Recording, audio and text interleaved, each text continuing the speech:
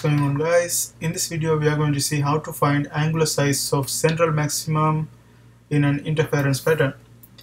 Now here we know that angular size of the central maximum is given by alpha.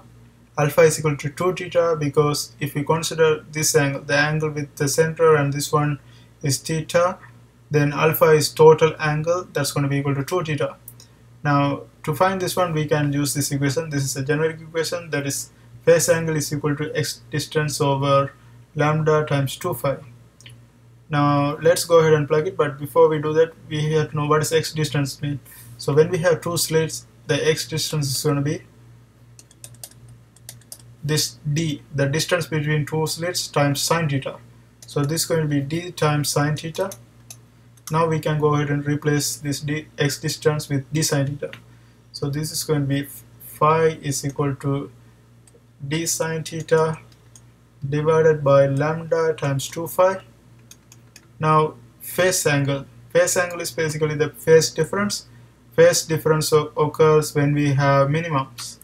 So minimum, the difference between the minimum is going to be lambda by 2, half of the wavelength. So this is going to be lambda by 2 is equal to d sine theta over lambda times 2 phi, and we know that half of a wavelength is going to be phi.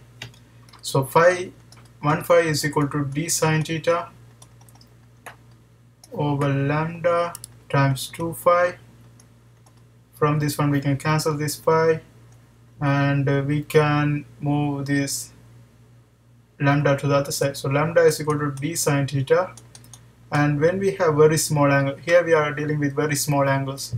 So when we have small angles, this sine theta is equal to theta, because if you take limit theta approaches 0, and divide sine theta by theta, that's going to be equal to 1. So this means sine theta over theta is equal to 1. So sine theta is equal to theta, right? So from here we can say that lambda d theta. So we are trying to find theta because we need alpha. Alpha is the main question. So alpha is equal to 2 theta. So from this one we know, we already have a 2 remaining right here. So we shouldn't forget that 2 times, and this is going to be, therefore theta is going to be lambda over 2d, and we know that if this is this, we know that alpha is equal to 2 theta, therefore this is 2 times lambda by 2d. From this one 2 cancels, so alpha is equal to lambda by d, and lambda we know that 500 nanometer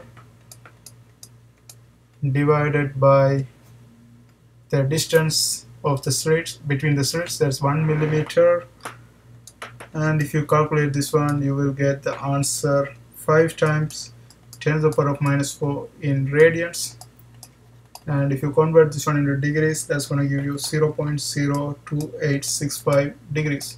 And that's how we do this kind of problems. I hope you guys find this video helpful. See you next time.